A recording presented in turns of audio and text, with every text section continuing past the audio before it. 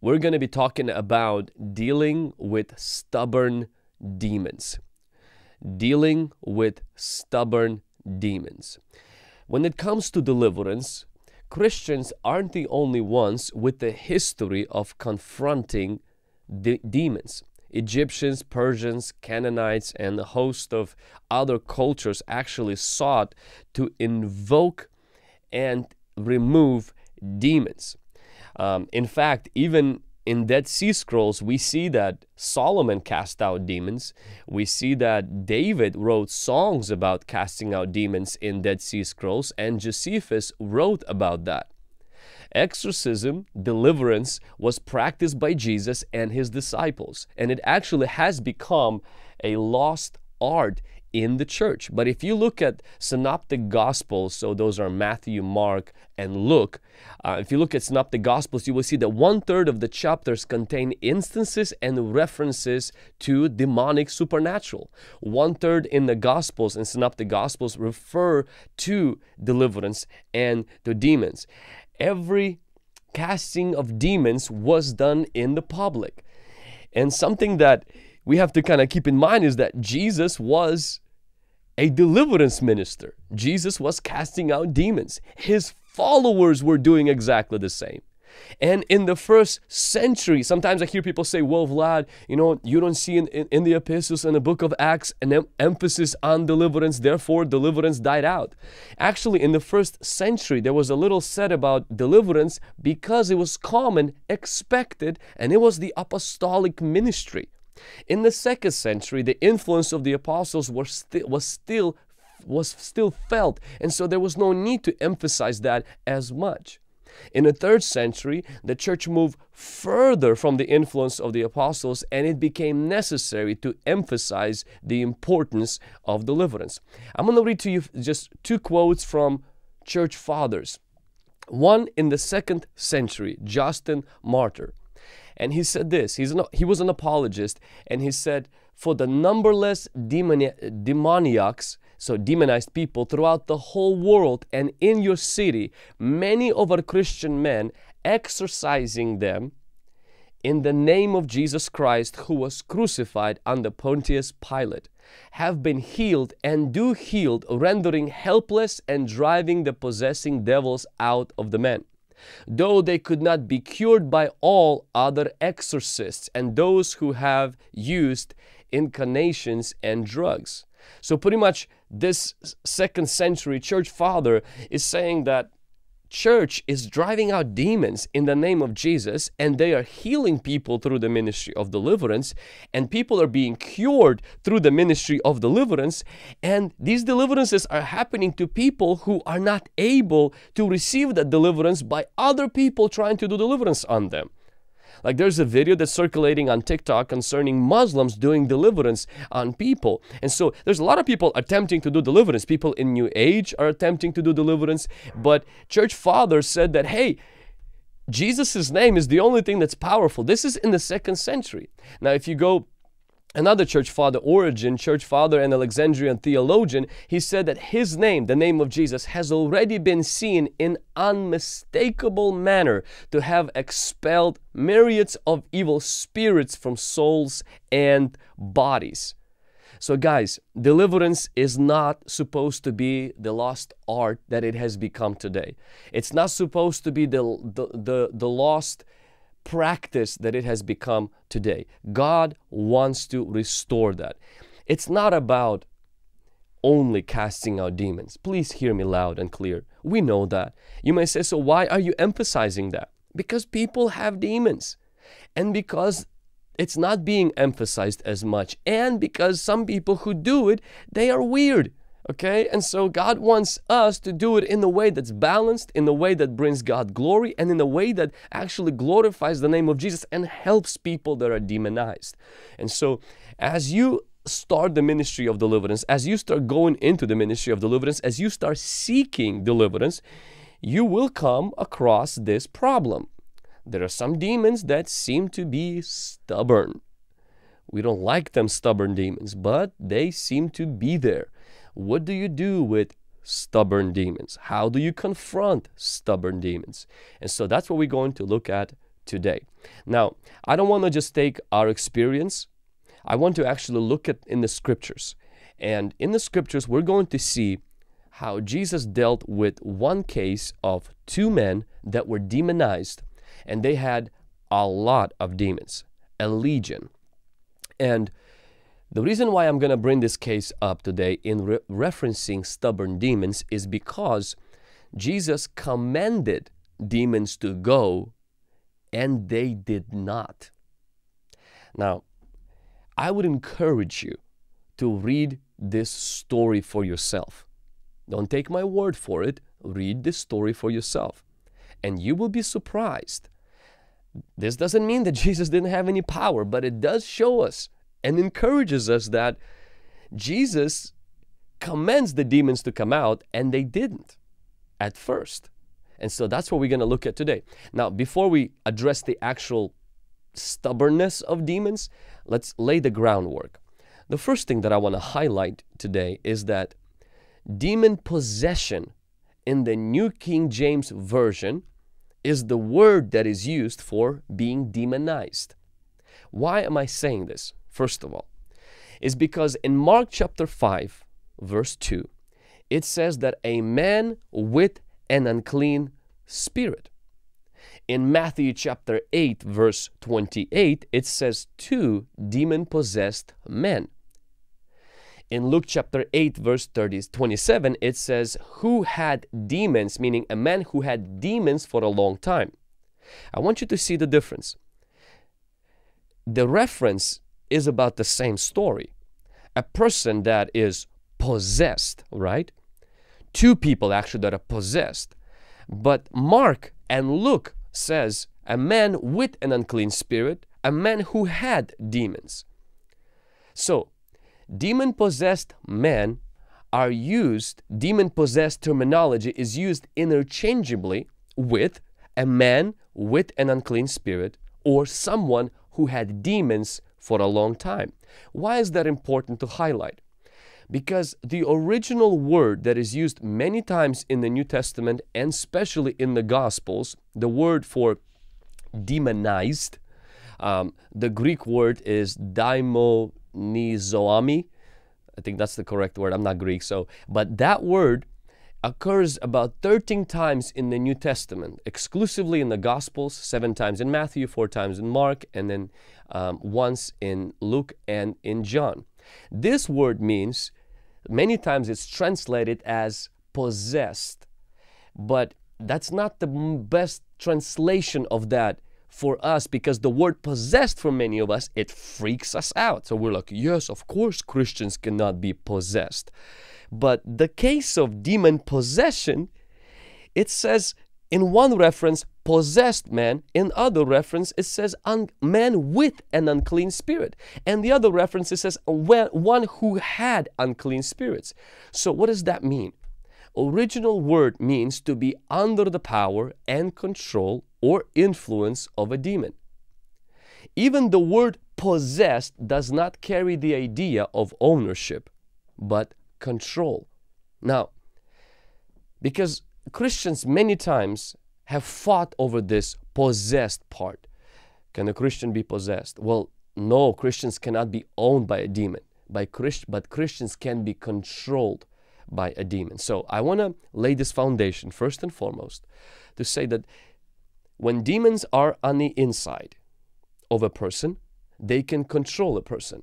When demons are on the outside, they can seek to influence a person. For example, when you have alcohol, alcohol doesn't possess a person when it comes inside of a person, but it influences you and it makes you act out of character.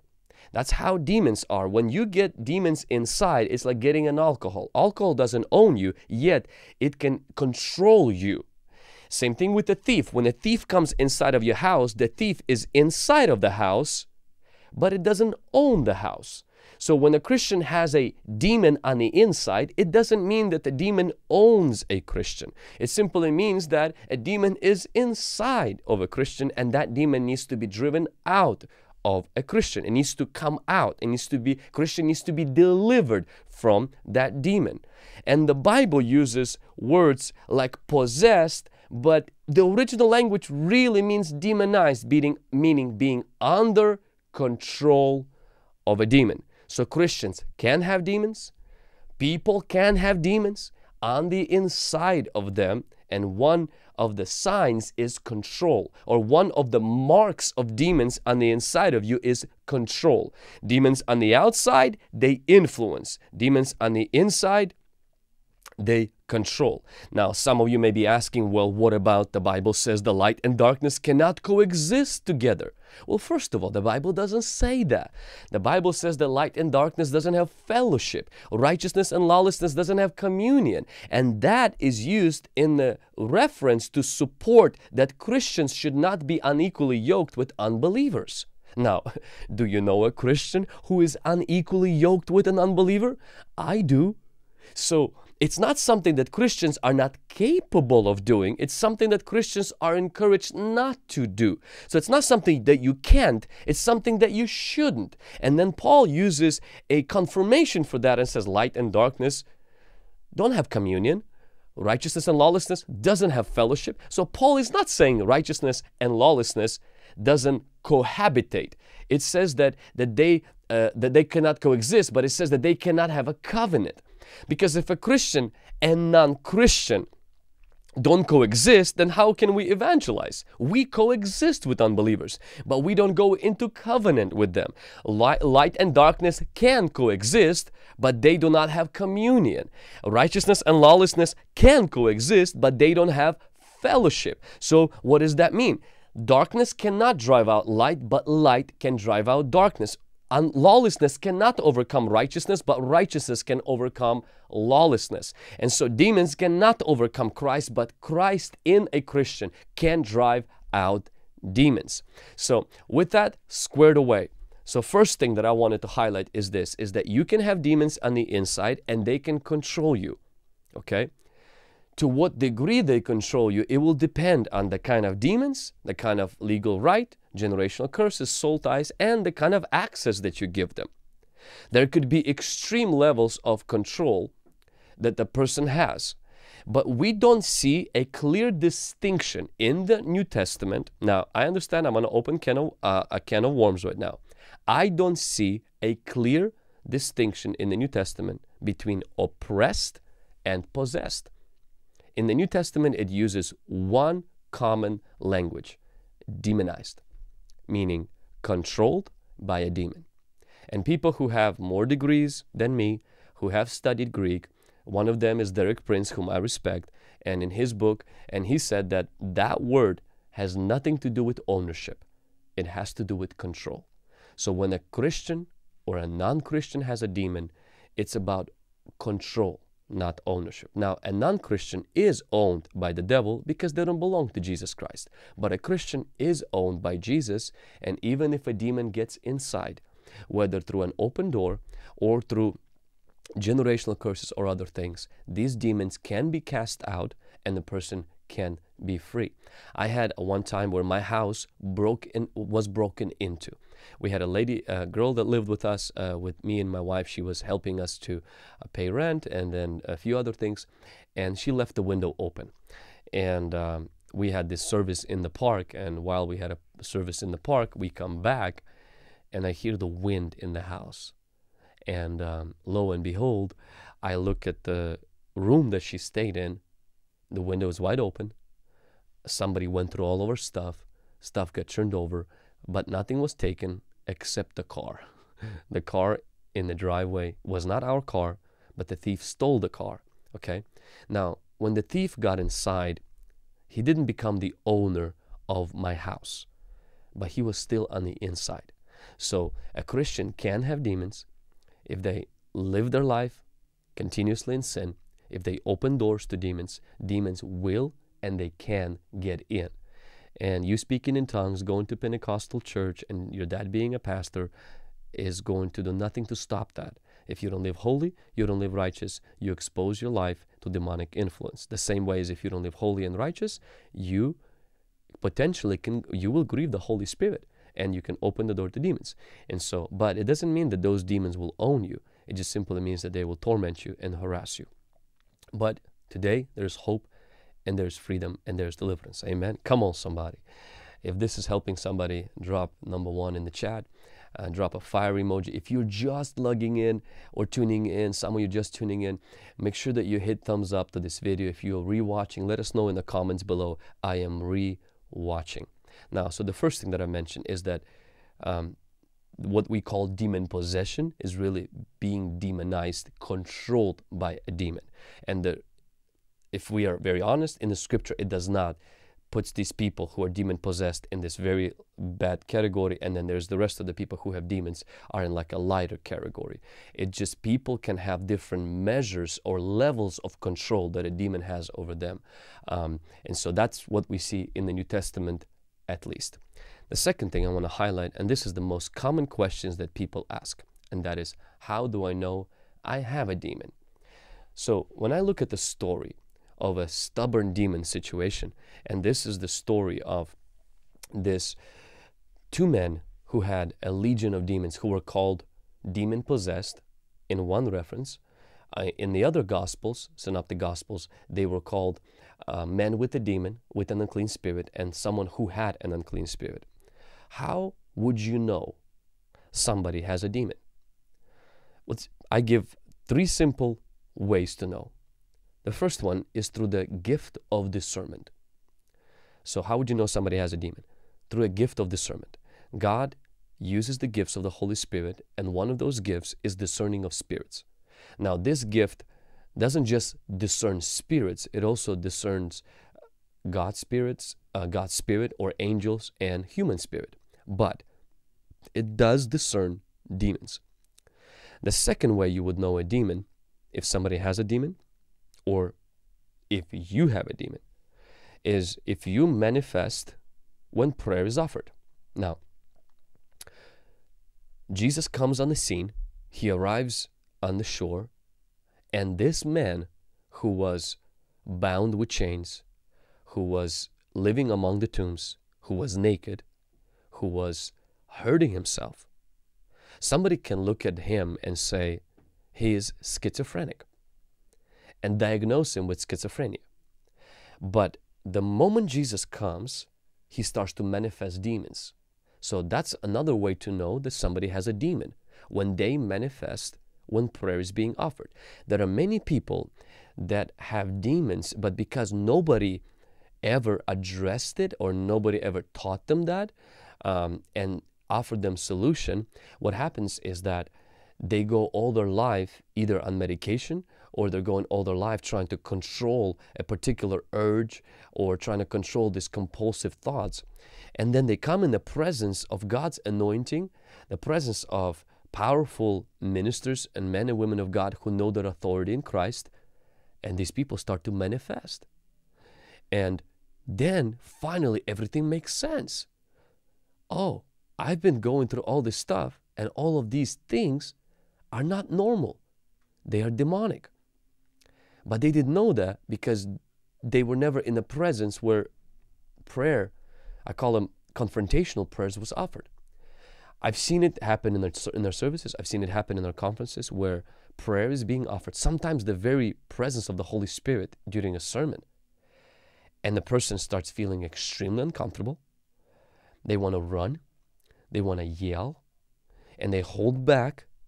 And they can't hold back anymore. And they just scream out.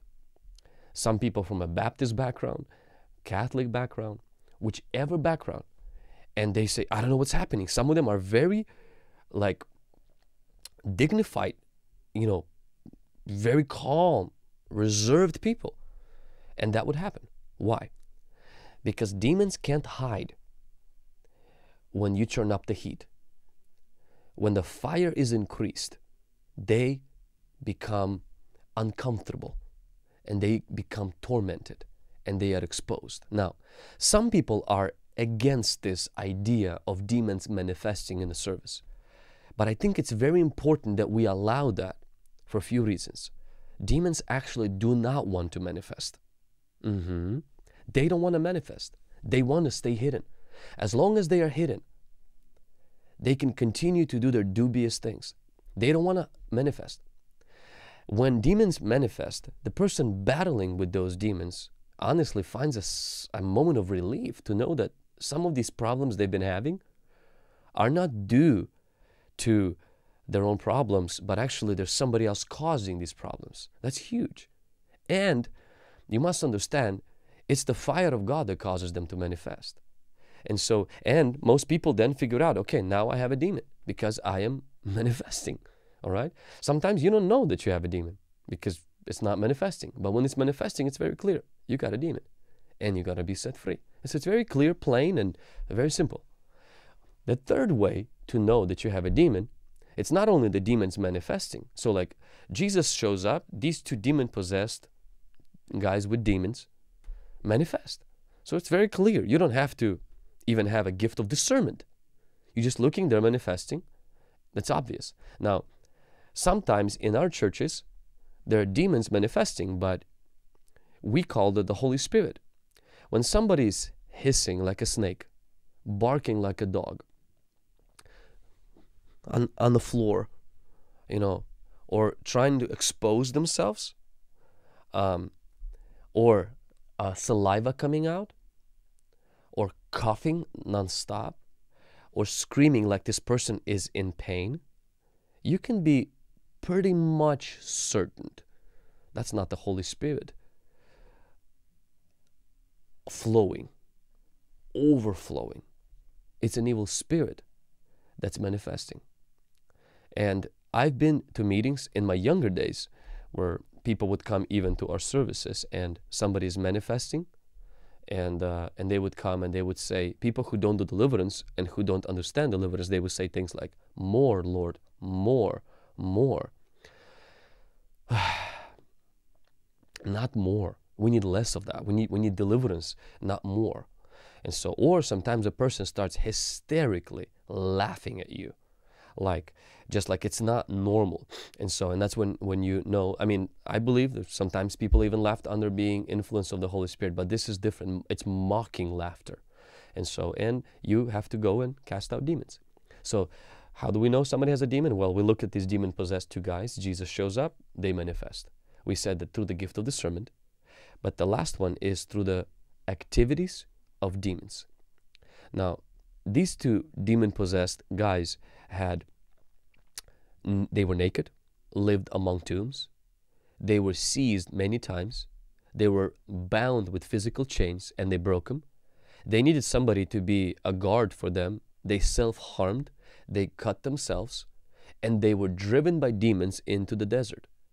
And night and day, they were crying out. That's pretty much a portfolio right there. That's pretty much a resume. That's pretty much, this is pretty much enough symptoms or signs that you have company. You have an unclean spirit. When you have intrusive thoughts, when you are demonically, you have these third voice speaking, when you have these things happening around you and in you that are just out of this world, paranormal activity, when you have all of these things happening in your life, you most likely have a demon. Even if you don't manifest, you still need to be delivered. So, stubborn demons. First thing that we highlighted right now, the most important one, is that you can have a demon, and having a demon does not mean you're owned by one, any more than if a person has an alcohol in them doesn't mean that alcohol owns them. A thief breaking into your house doesn't mean the thief now is on the title deed of your house. So we should not be worried about that. The second thing, as we mentioned, is that demons manifest when a prayer is offered. And a lot of times when they don't manifest, you can still know if they are there or if you have them based on the symptoms or through the gift of discernment. In the case of these two demon-possessed men, it was Jesus' presence caused them to manifest, and the signs in their life indicated that they had demons. Okay? So now we are looking at the third part. And the third part is the one about Jesus arriving on the scene. First of all, I want to highlight that on the way to the deliverance with stubborn demons, Jesus had a storm. In this storm, they were actually almost like dying. Disciples were almost dying. And in this storm, Jesus rebukes the storm. It's interesting because it's the same word that is used to rebuke demons. So I believe the demons were responsible for the storm. So on the way to this deliverance, doing this deliverance, there was already an attack. Demons, I think they already felt something is going to happen to us. And so they wanted to stir some trouble. But Jesus slept like a baby, got up and rebuked that storm. And that's what we have to do. When sometimes on the way to doing a deliverance, stubborn demon deliverance, or you're on the way to your own deliverance, you might encounter a storm. And I've seen this honestly happen almost every single time. Almost every person that is doing deliverance or is coming for deliverance, mainly coming for deliverance, and they have, I call them stubborn demons, on the way to their deliverance, they experience crazy stuff. Have you guys ever experienced that when you were on the way to being delivered? Like your car breaks down, you run out of gas, somebody calls at work, you trip over and then you have to be admitted to emergency. I've seen it all the time. The flight gets delayed, and it's like the enemy wants to frustrate you so that you don't get delivered. And what's important is that you persevere through that. When you are about to be delivered, the enemy could stir up a storm. So you have to take authority, even on the way to deliverance, and take authority and still go there. Don't let the enemy stop you. And this is my third point, is that don't let the devil stop you from getting to your deliverance. I'm not saying getting your deliverance, getting to the place where you can be delivered. These stubborn demons, okay, they were powerful, but they could not stop these two men from getting to Jesus. They didn't stop Jesus from getting to those men, and they didn't stop men from getting to Jesus. Did you catch that? Jesus overcame the storm and got to the men. But when he arrived there, the Bible says that these men, they ran to Jesus. And they got on their knees, worshiped him, okay, and cried out. The demons started to manifest. Now, if you know anything about the enemy, you know one thing is that he will never make you run to Jesus, okay? So if you think that demons made these men run to Jesus, you're wrong. Because demons, they draw us away from Jesus, not to Jesus. Only the Holy Spirit brings us to Jesus. Demons draw us away from Jesus. Oh, Isaiah, thank you for your generous gift. Everybody shout out to Isaiah. Go subscribe to Isaiah's channel so that Isaiah can have as many subscribers as me. I love you, bro. So demons, they can't stop these men from getting to Jesus. The Bible says that these men came and worshiped Jesus. The only people who don't get free are those who don't admit that they are in bondage. A lot of times what begins to happen is that we allow demons to deceive us that we don't need to be delivered. Or some of us are in the place where we allow demons to hold us back from our deliverance. At the moment that you're about to be delivered, you either get a phone call or you have something bad that happens, car accident, or on the opposite, maybe you finally get this breakthrough you were expecting. So now you're canceling your appointment to go for deliverance. You're like, oh, I think I got a problem fixed. No, you don't have a problem fixed. The devil just gave you a band-aid so that you don't get your true deliverance. And so these two men, they were running to Jesus. Maybe in that day that Jesus came within their vicinity, they probably didn't get tormented that day. And this would be a good moment to say, oh, we experienced relief. We don't need to be delivered. We don't want to go through all of that stuff. We don't want to be embarrassed. What if it gets recorded and posted and all of this stuff? All of these lies the enemy will feed you. And so Jesus had to overcome the storm to get to dealing with difficult demons. And these men who had difficult demons had to overcome the difficult demons to get to Jesus. That's even before they got delivered. We're not even dealing right now with getting delivered. We're talking about getting to your place of deliverance, which is very important. Something that Reverend Bob Larson said that really, it kind of changed something for me. He said this, he said, the parts of your life that demons do not control are more powerful than the parts that they do. Come on, somebody, drop that in the chat right now. The parts of your life that demons do not control are more powerful than the parts that they do. In fact, what Reverend Dr. Bob Larson told me over a dinner with him, he said, even if the enemy controls 99% of your life, we're not talking about ownership. Again, remember, we're talking about control. If he controls 99% of your life, the 1% he doesn't control is more powerful than the 99% that he does control. The human will is so much more powerful than demonic control. And therefore, you can use the little bit of that human will left and push yourself, drive yourself, get yourself, have somebody take you to your deliverance. Have somebody take you to the deliverance place, deliverance minister, deliverance conference, deliverance, whoever. Get there. If a legion is 6,826 soldiers, if 6,826 demons could not hold a man from running to Jesus and worshiping Jesus, I am pretty sure you don't have that many demons. They shouldn't keep you. Don't believe the lie that your demons are more powerful than you.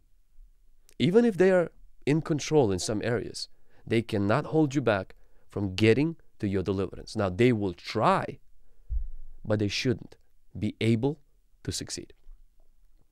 Many people do not get full or any deliverance at all from their stubborn demons because they let their demons create a stumbling block for them to get to deliverance. You will have resistance. Overcome that resistance. Paralyze that resistance with persistence and get to your freedom. You remember when the woman came to Jesus and her daughter was demonized? Things were not looking very good for her. Jesus was ignoring her. This would be a good moment to walk away and say, not today. No, that woman, she didn't give up.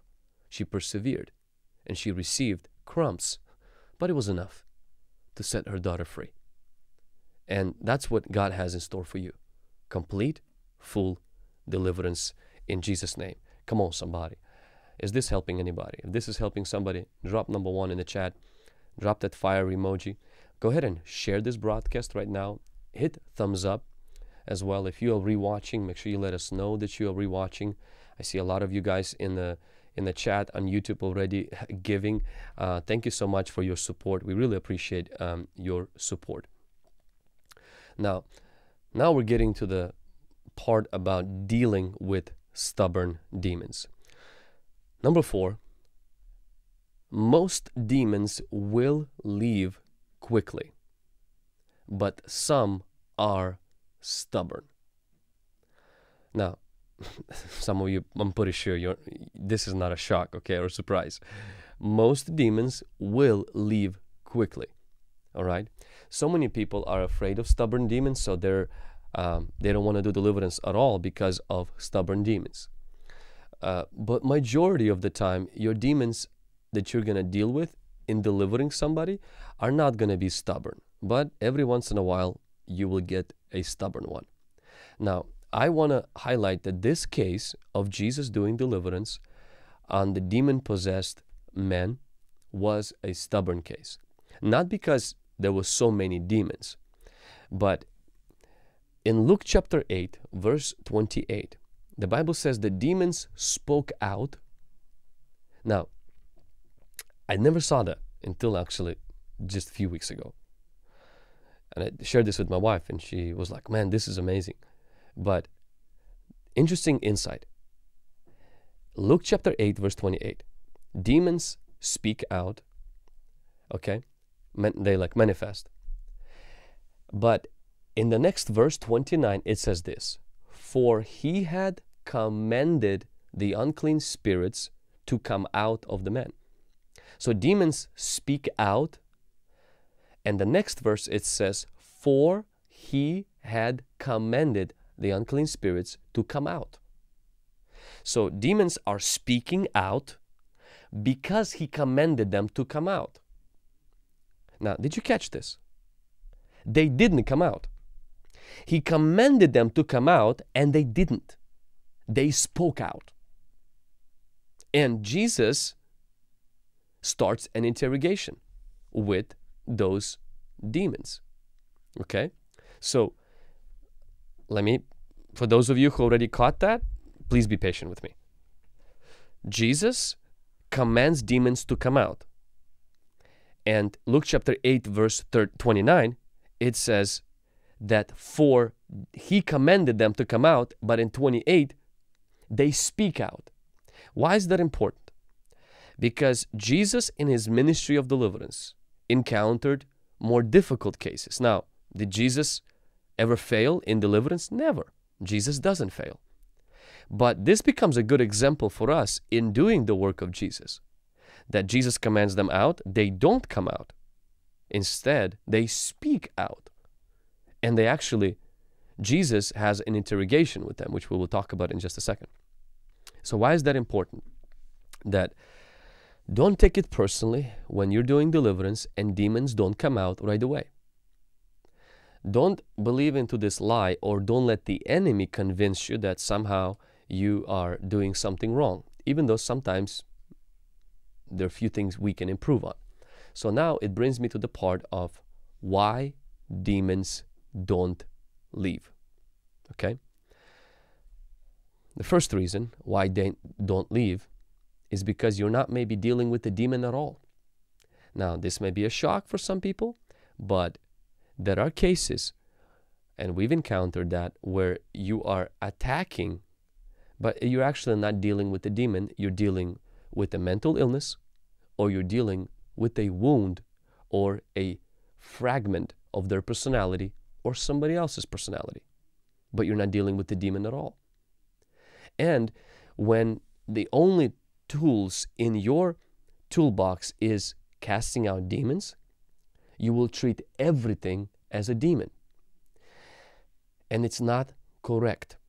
Just because it looks like that or it shakes like that, it's important not to jump to conclusions that it's a demon. On the opposite, it's better to be skeptical than to be 100% convinced that if a person coughed or they shook, that it's a demon. Now, I understand some of you like, whoa, everything is a demon. Not really. I remember one lady was shaking and people came, out, out, out, out, out. And they brought me in. Vlad, come over here, help her out. Begin to deliver her. And I asked the husband, I said, what is happening to her? That's all I asked. And the husband said, oh, she has a tumor and in her brain, and she has seizures anytime she gets exposed to particular lights. And I said, like lights we have on the stage? He's like, mm-hmm. And so I asked the team, I said, pull back. Now, is it true that sometimes you can have both mental illness and a demon? 100%. But it's important that you don't rush right away, and you take a little bit of time and find out what's happening. Do you remember when they brought a boy to Jesus who had a mental illness? Jesus didn't rush to doing deliverance. He asked the father, how long has this been happening to him? What's happening to him? What has happened to him? What's the situation? What's the story here? That's why it's important that we talk to people. And sometimes, instead of jumping in right away, that we actually ask them, hey, have you been to the doctor? Have you been diagnosed with anything? Have you been put on medication? Okay. When was the last time you took that medication? I remember praying for one case. Actually, I was a part of a conference where people were praying for this girl who honestly haven't taken medication for 3 days because somebody had the audacity to tell her to not take that medication, and she was having a lot of mental illnesses. And no question that she had a demon. She probably did. But in this case, what they were not dealing with the demon. It didn't respond to the name of Jesus whatsoever. It didn't respond whatsoever to the authority of the name of Jesus. It cussed, it hit people and everything, and a lot of times, and it wouldn't look in the deliverance minister's eyes. And so these four, that I would call them 3-4 things, when it won't look at my eyes, when I command it, it disrespects the name of Jesus, because demons, they tremble and they obey. And it will physically get violent. Demons are violent, but the moment it starts hitting you, demons can do that, but it's typically not the demons. It's the mental illness in the person, or the person's will interfering as well and wants to hit your split personality part.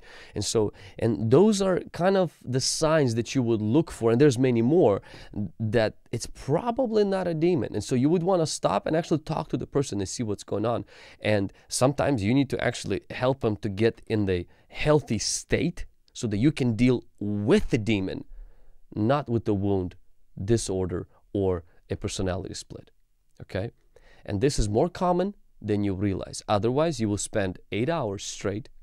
Or sometimes when we had that, we prayed one time for one person. You know, we bound a person physically. We were praying for this cousin of mine, actually. And during the night, you know, he came and he did so much drugs, so he was so high, and he took these particular drugs that made him just hallucinate and act really weird. And honestly, you know, when the only thing you do is deliverance, you start deliverance. So we had to physically bind him. The reason why is because he would punch the walls, he would punch his mom, and all of that stuff, and he would curse and lie, and just really, really nasty. And so we did that for about, I think, almost all night. And then in the morning, we got tired. So we called the police. But honestly, they brought him to a institution, or whatever the thing that they put him into, put him into a detox. He came out, and then he eventually received his deliverance. But he needed to go through a detox because he was actually high on drugs. And so did he have demons? 100%. But we were not effective in doing the deliverance, and it wasn't because we were encountering a stubborn demon. It's because we were encountering a drug addict, somebody on drugs. Okay? And so that's why it's important that just because somebody manifests and you're not seeing the breakthrough, like, ask the questions. Is this person on drugs right now? Now, can God supernaturally zap them out? 100%. Does this person have mental illness? When was the last time they took their medication? Does this person have a split personality as well? And so there's a lot of other things. So I would really be weary of just, this is not us saying, oh, this is not our fault, that we can't drive this out. Let's blame it on somebody else. This is us doing our due diligence with difficult cases. The second thing of maybe that demons are not leaving, they're stubborn. The second reason is that demons are actually too strong. Now, something that I want you to consider is the Bible says that when a demon leaves a person, not is cast out, but leaves a person, he goes and finds 7 more wicked, demons more wicked. And that speaks in Matthew chapter 12, verse 45. 7 more, or 7 other more wicked. That tells us that some demons are more wicked. Some are more powerful.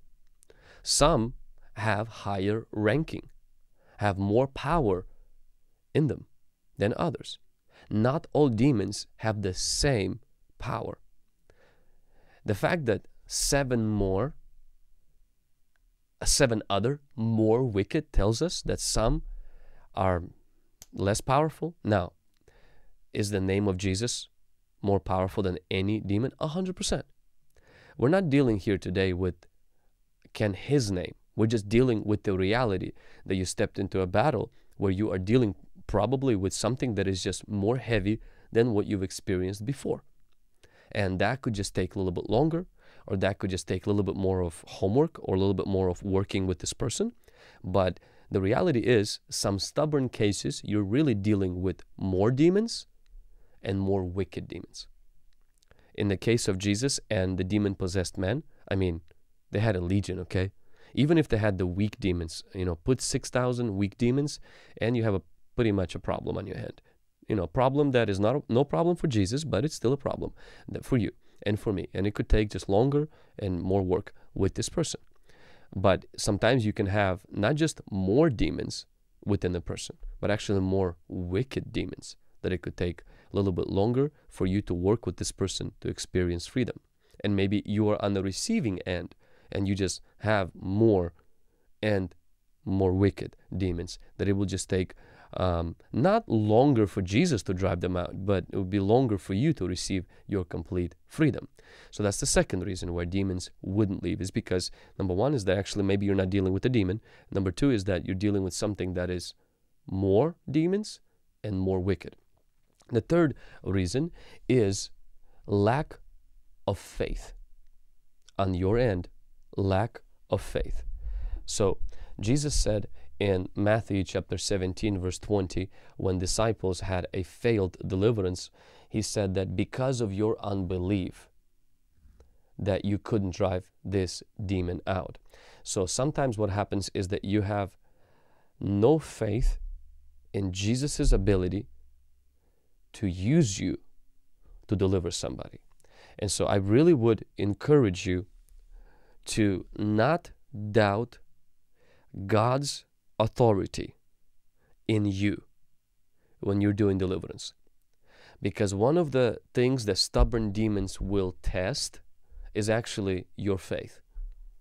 And if you yield to unbelief and you begin to entertain these thoughts, and though I don't believe that demons can really read your thoughts without you giving them permission, of course, but they can project and they can see your face, facial expressions, and the tone of your voice, and the firmness and the confidence in your voice.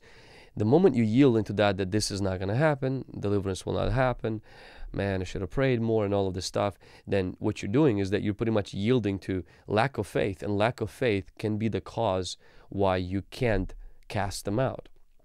And so don't doubt God's authority inside of you. Don't doubt that the power of Jesus is very powerful inside of you.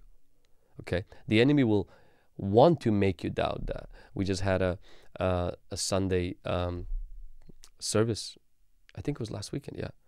And a person that came for deliverance, and as I was praying for deliverance, nothing was happening, and then I didn't leave this person. As I start praying more, Holy Spirit just kind of prompted me to linger a little bit more with this person, and the person started coughing and all of this stuff, and then the demon just threw this mocking laughter at me, and then, oh, you're nobody, and all of this stuff. And so, and with me, I've done this, not once or twice, and I've heard all kinds of bad stuff about me from demons. So that doesn't affect me anymore. And I actually started to laugh. I don't encourage you to do that because deliverance is a serious matter, and I am very serious during deliverance. I don't laugh, I don't do this stuff. But this time, I just had this laugh inside of my spirit, and it did come out. Okay, so I wasn't like hysterically laughing, but deep inside, I'm like, you gotta be kidding me, you demon! You have no idea. This has nothing to do with me, my name. I don't have faith in Vlad. I have faith in the Holy Spirit. I have faith in the name of Jesus. And so I did let my laughter come out just a little bit, and within, I don't know, a minute or something, the demon was on the floor, and I believe the person was delivered. And so don't doubt Jesus's authority in you. If you do, some demons won't leave. They'll right away spot it. They'll spot it in you. They'll see it right through you that you're not sure, that you're not confident, that you are doubting, that you are not convinced, that you're not sure, and they just won't come out. And so be sure, be confident, stand your ground, and the devil will make fun of you and say, you're not powerful enough, I will never leave. That's just theatrics. He just does that to throw you off balance. Stand your ground. As sure as the rising of the sun, you are supposed to be in this place, and this person is going to be delivered in Jesus' name. Amen. The fourth thing that happens of why demons don't leave is because your personal walk with the Lord is weak.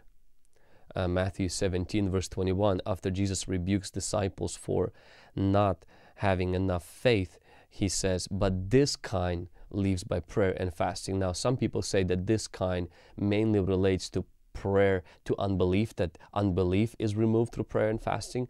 But I don't really believe in that. The reason being is that unbelief is really dealt not with prayer and fasting, but it's dealt with trusting in God's word and standing on God's word. I do believe that the difference between Jesus and disciples that failed in deliverance is Jesus spent pretty much 24 hours on a mountain fasting, most likely, because I don't think he was eating there, and then he spent time with God in prayer, and disciples were just on the bottom of the mountain, dealing with deliverance, and they were not very effective. And so this is not to take it personally into ourselves and feeling guilty, but if you keep seeing that you have a lot of failed deliverances, maybe it's time to kind of relook at your life. Are you walking with the Lord? Is there purity in your life? Is there prayer? Are you living a life of fasting? Are you living a life of commitment to God? Sometimes demons are too strong, and other times we are just too weak. We have lack of faith in Christ in us, and sometimes when you have a relationship with God that's not good, it cripples your faith, because you lack confidence, because you know that you're not pleasing to the Lord. You don't live your life in a way that honors Him, and so unfortunately you can't walk in great faith, I believe, as a Christian, if you know that you are living in compromise. And so now you can try to kind of fill yourself with this self-confession, I have great faith, Christ is in me, and all of this stuff, and though there are verses of people practicing lawlessness and casting out demons, but generally it doesn't work consistently. Okay, you can't do this for a long time. You might do it once or twice, but you can't do this for a long time. It will backfire if you live a conscious, habitual life of prayerlessness and no fasting, which gives me an opportunity. I'll take a little pause. And for those of you that are just logging in or tuning in, I want to remind you that we are having a challenge, 21-day challenge in January. And as you're seeing that on the screen right now, we are doing a 21-day of prayer and fasting. So for those of you who feel like your spiritual batteries are not where they're supposed to be, this will be a good moment to start preparing for that prayerfully.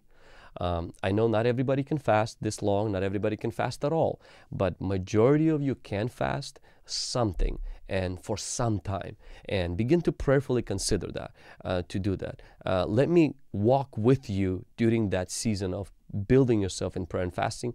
All you have to do is just go to pastorvlad.org/fast forward, sign up for challenge, and it's completely free. It costs you nothing to do that, to be a part of this group that will do this fast. Now, the last reason why demons won't leave is the person receiving deliverance has not met conditions required for their deliverance. Sometimes it's as simple as they have not confessed a sin, they haven't renounced something, the soul tie wasn't broken, generational curses were not broken, demonic objects were not removed in their house. Sometimes you're doing a deliverance and they actually have a demonic object in their pocket.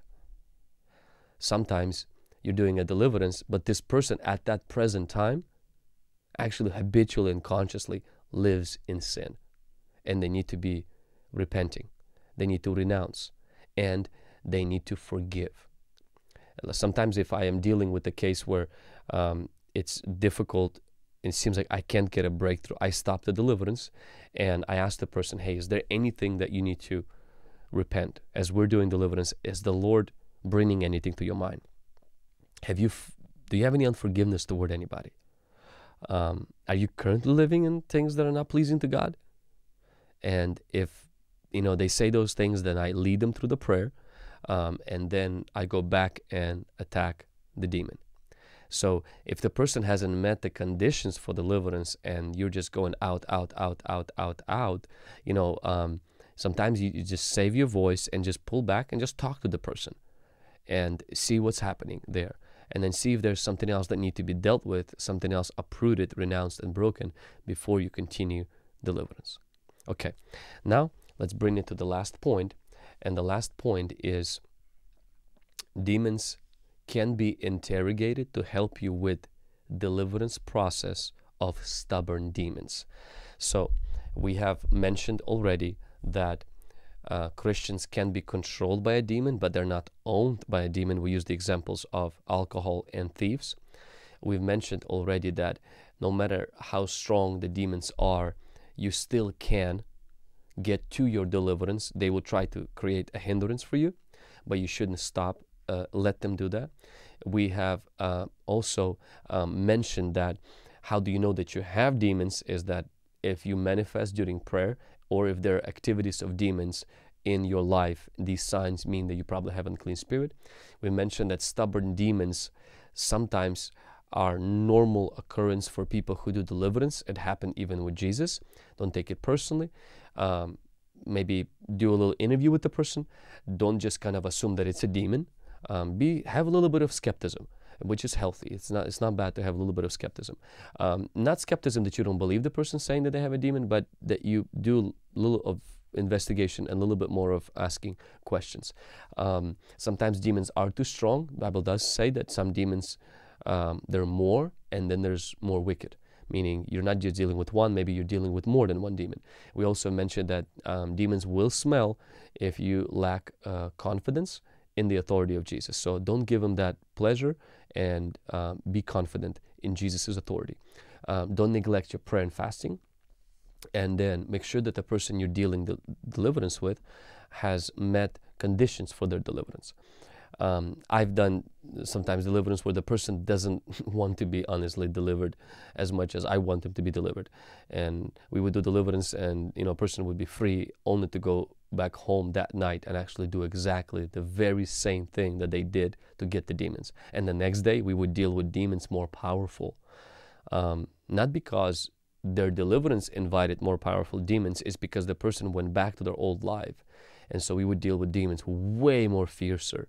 And I remember I dealt with one person like this for about 3 weeks, almost every day or every other day doing deliverance, and it was very exhausting. And honestly, I just stopped afterwards, and we kind of told the person, if you're not ready to be free, we'll be here, but you're not ready to walk away from that lifestyle that you were involved in, and so we can help you. I'm sorry, man, but keep your demons if you want to keep that sin, if you want to keep that open door. And so, because otherwise, I can't be spending 2-3 hours every single day for you to only go back and intentionally, habitually do exactly the same thing that got those demons in the first place. Now, let's just say that you're walking in prayer and fasting, you're not doubting your faith in Christ, you are dealing with demons that are more stronger, more wicked. The conditions for deliverance have been met from your best understanding. What do you do then? You do what Jesus did. Interrogate the demon and command the demon to reveal why it's there and it's not leaving. You can actually do that. Jesus actually did that. Now, he didn't, in this case, did not ask the demon, why are you there? But we know that he asked the questions and demons spoke out. And so one of the things that you can practice and do, and that is to ask a demon why it's not leaving. Command it to tell why it's not going. And then you do the very thing that the demon says of why it's not leaving, to combat that. So if a demon says, no, this person hasn't forgiven, then you deal with unforgiveness. Now, this idea of talking to demons, you must understand that we're not talking to demons. I'm talking to you right now, okay? I have a calm voice. I'm talking to you. I hear your chat. I see your chats, but I'm actually, not screaming at you. I'm not interrogating you. I'm just having a conversation with you, okay? Now, when you're interrogating a demon, it's not a conversation. It's an interrogation. Now, there are ministries who would say, don't ever let demons manifest, and don't ever let demons speak out. Like, bind the manifestations and tell them to be silent, because Jesus said for demons to be silent. But Jesus said for demons to be silent, and in some of the references, the next verse, you would see Jesus telling people who were healed to be silent as well, for the same reason. He did not want his fame and his notoriety to spread too fast, because he came to die, not necessarily to be well accepted and liked everywhere. And so that's why he told many people whom he healed, don't tell anybody. But after his resurrection, he told everybody to tell everybody about him. But in the land of Gentiles, Jesus doesn't forbid the demons from speaking, because it's a different territory. In fact, he even tells the man after he gets delivered, go tell everybody that you got delivered. So almost like a change of tactic. Why? Because the idea of don't let the demon speak was specifically for the purpose of Jesus's fame not spreading too fast. And Jesus did not want his divinity, or that he is a son of God, to be heralded by demons, okay? You and I are supposed to be spreading the message of Jesus, not demons. Demons seem to be better evangelists than some of us, okay? Demons were actually never atheists. They believed in Jesus' humanity and divinity, and people still have a hard time wrapping their mind around that. Oh, Jesus wasn't Son of God. Jesus, was not really a human. He was just God, but not human. And then Jesus was God, but not, Jesus was human, but not God. People always trip over these two things. Demons didn't have a problem with that. So Jesus did not want demons' proclamation to be the foundation of people's belief, and he didn't want them to spread the news about him. But you can interrogate demons, because Jesus did. A few reasons why you could consider interrogating demons during a difficult case, because they can actually reveal the real reason they are there. Now you may say, well, Vlad, but demons lie. It's true, they do lie. They are lying spirits. They are unclean spirits. But in every case in Synoptic Gospels where demons spoke out, they said the truth. They didn't lie. When the fire of God is pressed against them, they are obligated to say the truth. Now, do we take everything the demons say and that's as a pure truth? Of course not. We compare it with God's word, and you force them to say what is happening. Now, some people say, well, Vlad, I don't want to hear what demons say. I'm just going to rely on what Holy Spirit says. In the area of deliverance, if you only act on the prophetic instead of interrogation of demons, you will be also misguided. As much as if you only rely on what demons says, you can be misguided. We teach people to not rely on the prophetic and not to rely 100% on what the demons say. You rely a little bit on both, on the Holy Spirit, but also interrogate demons and force them to tell the truth. Now, I understand some of you just got shocked. You're like, what? You don't want us to rely on the prophetic to get the demons out? Jesus could have easily relied on the prophetic and said, demons, don't tell me how many of you there. I know it's a legion. No, he asked the demons to tell them that information. Now, did he knew? Yeah, I'm pretty sure that he did, but he still had demons confront that. I've seen people during deliverance do some really shady stuff because of prophetic. Not every prophetic is equal. Okay, there's some genuine prophets, and there's some people who think they're prophets. I remember one lady, and this happened in our church. This lady doesn't come to church anymore, and this girl is manifesting, and it was a difficult case. We couldn't get the demon out, and we just had a difficult case. And this lady comes out, and she just points her finger in her stomach, and she says, I know why she's not getting delivered. She had an abortion. It's a spirit of abortion. And she says, God said it's a spirit of abortion. So, eventually we talked to the girl, and, she's like, I've never had an abortion. My mom, from my best understanding, never had an abortion. And so, but the prophet now, of course, who do you blame? Of course, not the prophet. You blame the person. Oh yeah, the person must be lying. But the prophet can't be lying, because, prophetic words are always accurate. The Bible says to judge prophetic words. And so I encourage people during deliverance to rely 100% on the Holy Spirit. But also, if you're dealing with a difficult case, put the demon in the corner and tell the demon to tell you of why it's there, why it's not leaving, what is the open door, what is the legal right. Sometimes, in some cases, what I do is that during the deliverance, when the demon reveals why it's there, and then we deal with the real reason why the demon is not leaving, and then I come back to the demon and say, hey, do you still have any legal right? And then the demon will say no. I said, then you have to go. So what I would do is I would actually, and Bob Larson does that, is I would actually make the demon pronounce its own doom and say, I bind myself with my kind, and we go together, or we lift the curse from this person, and we go together to the pit. And I make the demon pronounce his own doom. And I definitely saw that in Bob Larson's ministry. And then once the demon says that, and then we force that demon to go. Sometimes we can ask God to release his angels to help us in that process. And then we say, demon, you got to go, because you just pronounced that in the name of Jesus Christ. And so that's kind of how the demonic interrogation could help in a difficult case. And so do you have to do that all the time? Probably not, but it does help in that case. And so that's pretty much in a nutshell. The last thing that I would highlight is the sixth thing that I would highlight, the last thing pretty much at the end, is that you tell the demons to go to the abyss. The Bible says that they did not want to go into the abyss. They begged him that he would not command them to go out into the abyss. Abyss is the term for the underworld, as the prisoner of the disobedient, as the realm of the dead. In the New Testament, abyss is a prison for the Antichrist, for demons, for scorpions, and for spirits. Now, we don't really know why Jesus allowed demons to go into the pigs. There's different versions, and I've read quite a few of them. I have my own theories for that, but I don't really know why. I do know that we are to send demons into the pit, into the abyss, and so for them to be tormented. We do know from this story as well that demons can possess or own, control, enter into animals, and they are really, really not wanting to leave people's bodies. They always are looking for a body. Something that I want to conclude this teaching on is, when you get delivered, not everyone is going to be happy about that.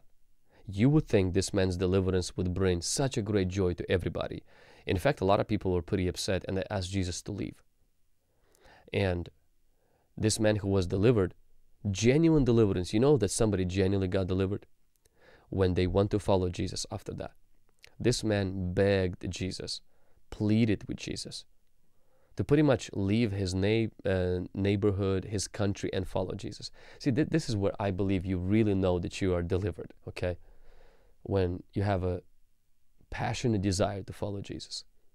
If you're delivered and all you want to do is do your own thing, then I don't know if you're truly delivered, okay? Maybe you are delivered, but you still need to be delivered from self. You still need to die to yourself. But genuine deliverance is when you get freed and you want to follow Jesus passionately. And this story of this deliverance, you know why it shocks me? Is that Jesus does not let this demonized, possessed man with demons follow him. He tells him to go back home. So imagine this. This demon-possessed guy has not had any Bible training. He has not been discipled. Imagine the danger of sending him back to the region where he was tormented. Can you imagine how many trigger points this guy had? Our culture talks about triggers today, and can you imagine how many triggers this guy had? Seeing the same place, the same people who didn't want his Jesus, who didn't celebrate his deliverance. Imagine looking at the person who lost all his pigs because this guy got delivered. And Jesus sends him back home to tell everybody about what God has done. He doesn't know much about Jesus except that he got delivered. He doesn't know what to preach except that I was delivered. I was tormented and now I am free. That tells me that sometimes genuine deliverance, the power of God will maintain you. The fear of, oh, what if I go back? Don't live like that, thinking that. Oh, what if they come back? No, it's about you following Jesus in whatever situation that you are in right now. Even if you're in a place where there is no local church, tell everybody about Jesus. That's what real deliverance is. I heard one pastor said actually that the history said that actually this man eventually started a church there. And there was a church that was started in that region because of this man's testimony. Whether that's true or not, we'll find out in heaven. But one thing is certain, is Jesus pretty much sent him to the unknown without proper training, without proper discipleship, back into the region where he came from. My thought that he sent him back to that region because the demons, though they left the man, they did not leave the region. They entered the pigs, but they killed pigs because they really are looking for bodies, and they'll settle for an animal body, but they need human body. They love human bodies. They can't do their work without being in the body. Demons can't operate without being in the body. And I think Jesus sent that man back to the region because demons that he got delivered from are in that region. And I think a lot of those demons were harassing a lot of people, or would be harassing a lot of people. And that man and his testimony would stand in contrast with whatever demonic influence that was happening in that region, and bring people freedom and bring people hope. Because as the devil sent, legions of those demons to that region, yes, Jesus permitted that. We don't know why, but Jesus sends that man into that region. And the people in that region did not want Jesus, but Jesus left a witness in that region for those people. And maybe you are that witness in your region. Maybe you are that witness in your church. Maybe you are that witness in your family, where you feel like you're the only one. You experienced deliverance and nobody understands you. You experienced freedom, but nobody accepts you. Nobody wants that message. Nobody wants what you experienced. And you're like, I'm packing my bags and I'm leaving and I'm going to Hungry Gen. Man, we would love to have you at Hungry Gen. But make sure you follow the Holy Spirit. Does the Holy Spirit want you to leave? Or does He want you to stay in that region, to stay in that church, to stay in that place, so you can be a witness, so you can be the difference maker? Maybe you say, but Vlad, you don't understand. I'm not really trained. I'm not equipped. Well, can I ask you a question? Do you think that this man who just got delivered from a legion and his friend, two men, the Bible says, do you think that they were equipped? Mm-mm. They simply encountered God. And sometimes you encounter God, you start reading the Word, you get to podcasts like these, live streams like these, and they provide you with equipment, with training, and you can go and do the work of evangelism, discipleship, and deliverance on other people because you've experienced that. Amen? I know this was a word for somebody. They needed to hear that. So now we've come to a time I want to pray for you. Has this been a blessing to anybody? Have you guys received this? Received this message? Has this helped anybody of what you were hearing today? If you have, drop number 1 in the chat. Let me know in the comments below if this was a blessing to you, if you were receiving this word today. So let me know that. And we are going to go and start praying just in the second. We're just going to start praying in just a second. So let me know in the comments if this was a blessing. Drop number 1, drop that fire emoji. If you have not liked the broadcast yet, or if you have not shared this broadcast yet, make sure you do that right now. We're about to go and pray. I do believe the presence of Jesus is in this studio. I feel His anointing. I felt this morning and even throughout this day that today is going to be a powerful day of deliverance for people. And I'm trusting that the Holy Spirit is going to use this time right now. So let's go ahead and share. Let's go ahead and like. Let's go ahead and hit thumbs up. If you're not subscribed, subscribe. And then let's go into prayer in just a second. Drop that fire emoji if you are ready for that prayer. Come on, somebody. And before we go into that prayer, I just want to say thank you guys so much for your giving. I want to say thank you for your contributing to the ministry. The funds will go to help us release books, courses, and other content to people all around the world. We translate our books, we translate our content into Spanish, into Russian, and as well as into Romanian language right now, into Armenian language, into Lithuanian language, a language in India. And so really excited what the Lord is doing through our ministry. And honestly, guys, because of people like you, even the fasting book, it's already translated into Russian and Spanish. It's already released. And because of, I have this amazing team, and I'm able to have this team because of your giving. So I just want to say huge thank you for everybody who's been doing that during this holiday season, who have been giving. And if God places on your heart, or if you feel led to do that, you're welcome to do that through the chat, through the Cash App, Venmo, PayPal, crypto website, or the whole 9 yards. So thank you again. Lord, I thank you for your grace. Come on, let's get ready to pray right now. Just place your hand upon yourself or your head.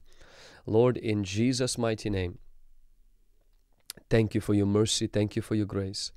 Thank you for your kindness that you reveal today through your Son, Jesus Christ, Lord. I thank you that you gave yourself for our salvation, Lord, for our healing and our redemption. I pray right now for every single person that is watching this broadcast, that is rewatching this broadcast, that is listening to this broadcast on the podcast. In the mighty name of Jesus Christ, Spirit of the living God, come into that room right now. Spirit of the living God, come into that car. Come into those earphones in the gym, on that run, even in that vacation home. In Jesus' mighty name, I bind every unclean spirit that is tormenting your life in the mighty name of Jesus.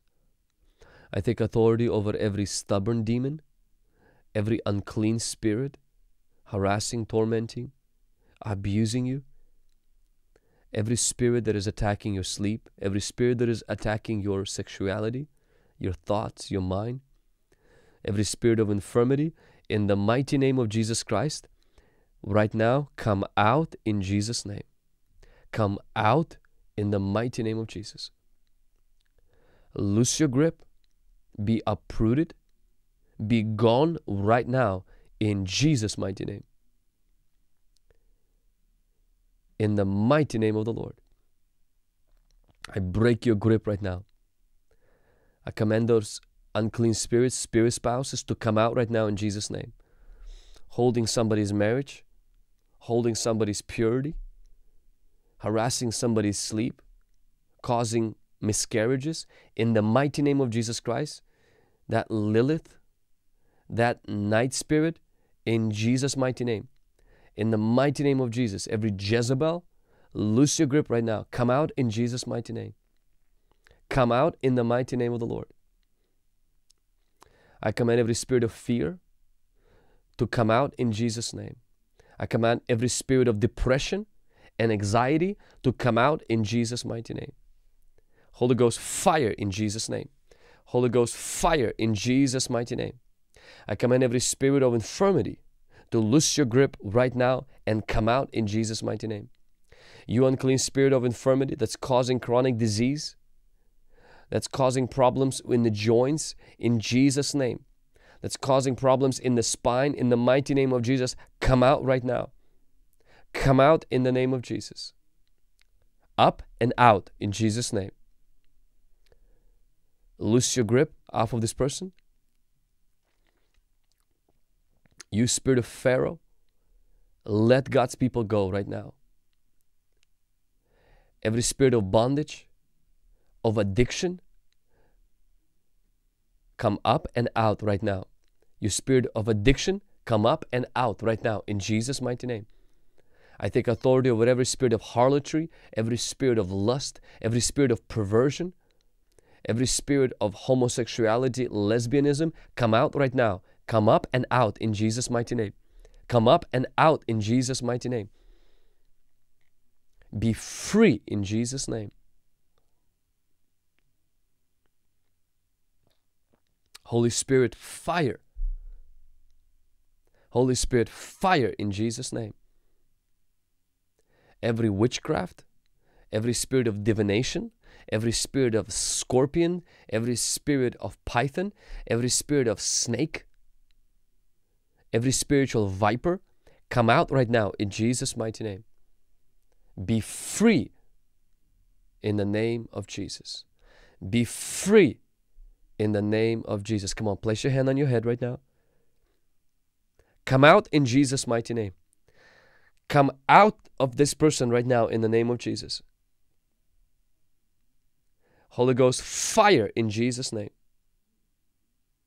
Some of you, you will feel a manifestation. It's fine if there's somebody near you, they can lay hand on you as well and pray for you. But just be free right now. Cough it out, vomit it out, scream it out, whichever way, just get it out of you right now in the name of Jesus. Be free in Jesus' mighty name. Be free in the name of Jesus. Holy Ghost, fire in Jesus' name. A spirit of perversion, come out in Jesus' mighty name.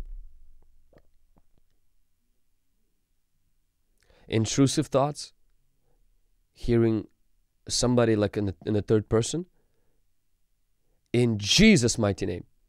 Be free right now. That unclean spirit, come out of you right now in Jesus' name. That unclean spirit of heaviness, come out right now in Jesus' name. Deaf and dumb spirit, come out in Jesus' name.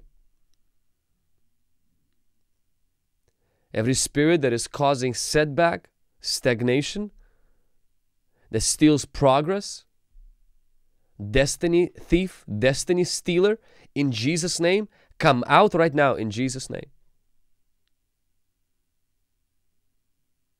Be free in Jesus' mighty name. Be free in the name of Jesus Christ. Holy Spirit, fire in Jesus' mighty name. Thank you, Lord. Thank you, Lord. Come on, drop that in the chat. I receive. I receive in the mighty name of Jesus. Let us know in the comments of what's happening to you. I know that some of you are experiencing right now a deliverance that is taking place. Just receive that from the Lord in Jesus' mighty name.